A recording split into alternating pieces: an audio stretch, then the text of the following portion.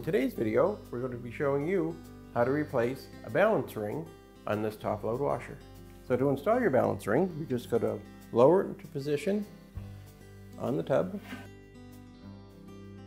let it settle into place, and then you're just going to give it a quick twist clockwise to lock it into place. And that's how easy it is to install a new balance ring. So now we're ready to put our basket back in. Set it down on top of the lug. So with our tub in place, we're just going to put the lock nut on. And now we're just going to screw the nut down into place and tighten it up. And again, if you don't have the specialized wrench,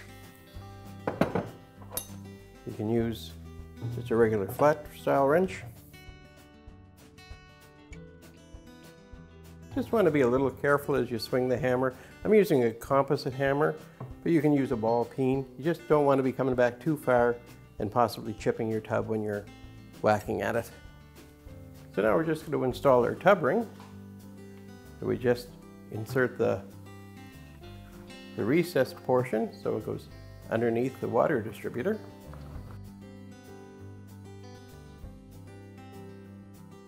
Make sure all of these tabs are on the outside of the tub before you start clicking them into place. Some of them like to hide down inside and makes the job impossible. And once you're sure you have them all on the outside, just push downward to lock them.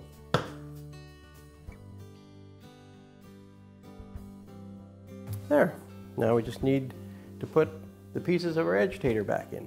And again, if your washer has one of these agitator assist components, you'll put it back in just by taking one pin, dropping it down into that hole in the drive lug, and put the retainer in place. And it doesn't matter whether it's on this side or this side. It'll align itself when it goes to operate. With that in place, you can put your agitator back in.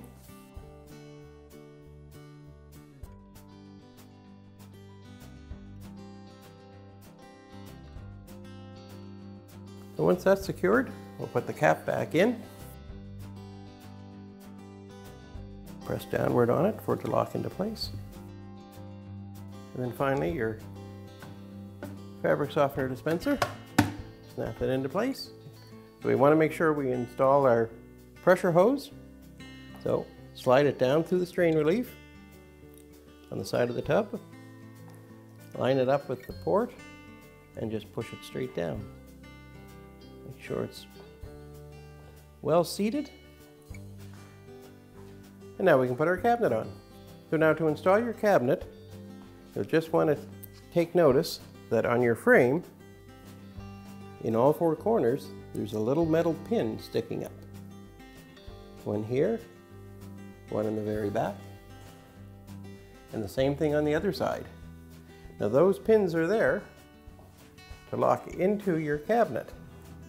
So to put your cabinet on, we're just going to lift our lid,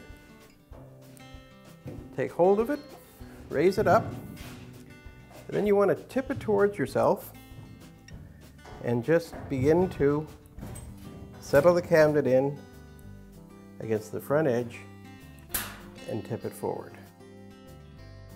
By doing it that way, these ones automatically drop into place, and then you just make sure the back of your cabinet drops down into the ones in the back.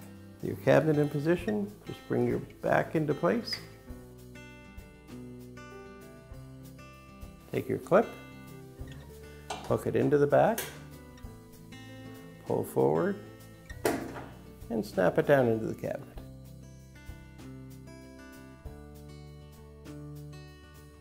And your cabinet is locked on. Now all we need to do is connect our electrical harness for our lid switch. And now we're just going to flip our console forward, guiding in our curved hooks into the hole in the back corner and snap it down into place. And there, parts installed, washers all back together.